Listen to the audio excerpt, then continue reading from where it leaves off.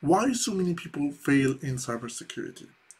You see, in cybersecurity, there is so many different fields. You have like the ethical hacking, the you have the malware analysis, the incident response, the SOC analyst.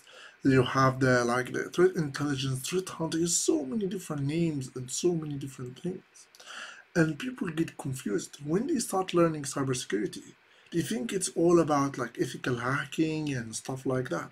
But they enter that field and they see so many different fields.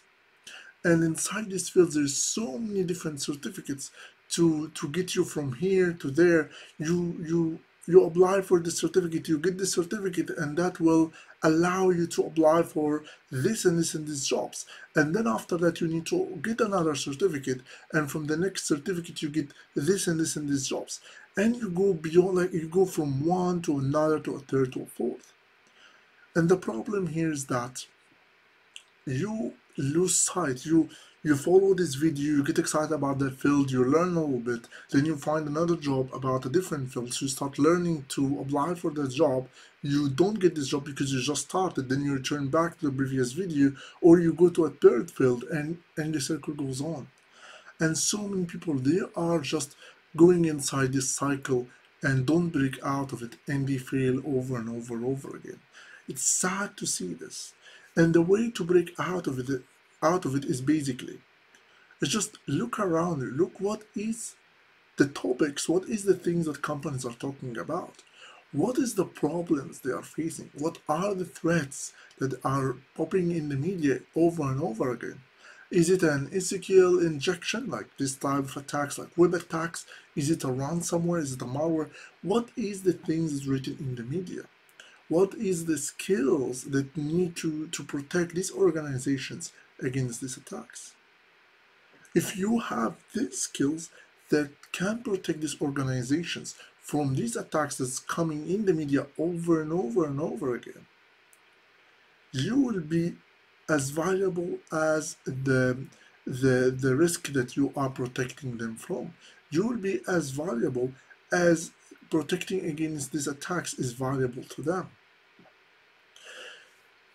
I know that it might be difficult when you are coming inside a complete new field like cybersecurity, and you need to understand what is actually about, what are the fields there, what is the things in the media. It's very difficult to do that research.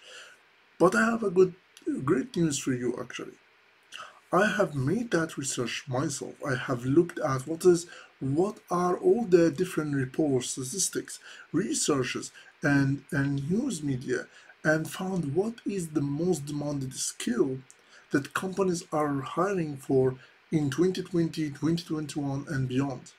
What is the most required skill at that time, right now and after? I have pulled all of these things together and I made a webinar, a free webinar actually, that talks about exactly this, the most demanded cybersecurity skill that companies are hiring for in 2020. I recommend you to check it out. I'll put the link maybe up there or down below in the description. Just make sure that you click on it, you register, and then you watch the webinar. And the webinar takes around like 2 hours, 2 hours and a half, but it's really packed with so much of information. I tried to make it smaller, but like this is the most packed free presentation that I ever give.